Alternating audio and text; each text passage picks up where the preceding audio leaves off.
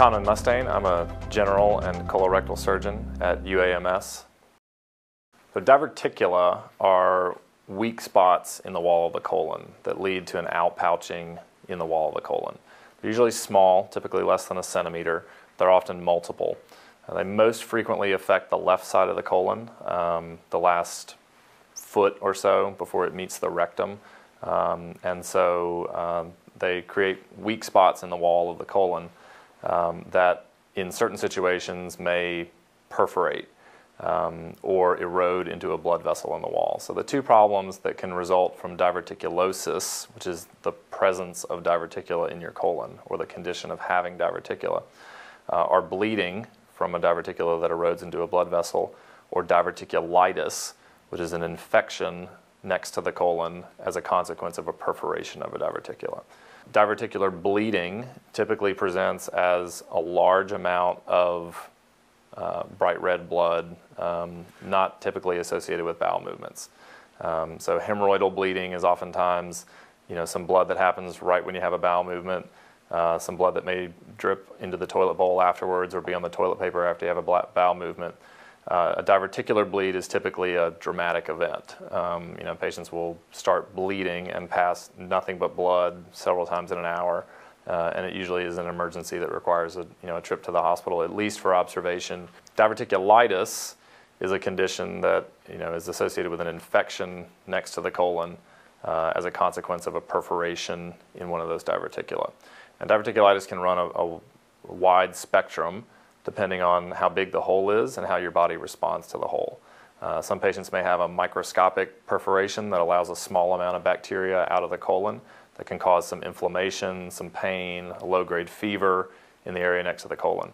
This oftentimes can be treated with a course of oral antibiotics or sometimes just with observation.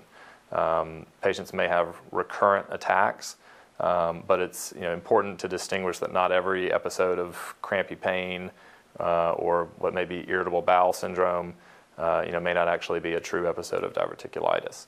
On the opposite end of the spectrum, patients may develop a large hole in the colon that allows stool to spill out of the colon and causes free spillage of fecal matter into the abdomen, which is a surgical emergency and oftentimes requires an emergency operation, washing out all the stool, and sometimes a temporary colostomy bag in order to manage that infection. And then there's all manner of in between on that spectrum. Sometimes patients may develop an infection that leads to a collection of pus or an abscess next to the colon that may require a drain, and other times it may be something in between. We think that the development of diverticulosis, or the development of having diverticula in your colon, is associated with a Western diet that's low in fiber. Patients may have a colonoscopy, and in their report they'll notice that there's diverticulosis present. There's nothing that they need to do as a result of that. There's no particular foods that they need to avoid. It used to be thought that if you have diverticula present in your colon, or if you have diverticulosis, you need to avoid eating seeds or nuts in case they get stuck in a diverticula and lead to diverticulitis. But larger epidemiologic studies have shown that patients with high intake of nuts and seeds don't have a higher rate of diverticulitis than patients who don't. So I don't counsel patients to avoid any particular foods or do anything different when they know that they have diverticulosis. If you don't have diverticulosis, you can't get diverticulitis. So if you've had a colonoscopy and you didn't have any diverticula present and you get left lower quadrant pain, that's probably not the number one thing on your differential.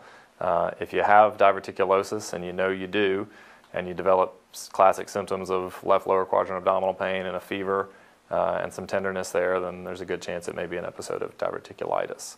And colorectal surgery is plumbing, and for the most part it makes sense if you take the time to explain it to somebody. Patients ask a lot of questions, and we're more than happy to answer them.